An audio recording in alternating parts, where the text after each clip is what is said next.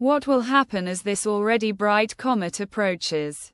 What is certain is that the comet is now unexpectedly bright and is on track to pass its closest to the Sun, 0.39 astronomical units, later this week and closest to the Earth, 0.47 astronomical units, early next month.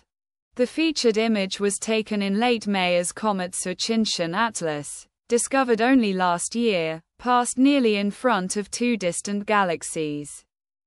The comet can now be found with binoculars in the early morning sky rising just before the Sun, while over the next few weeks it will brighten as it moves to the early evening sky.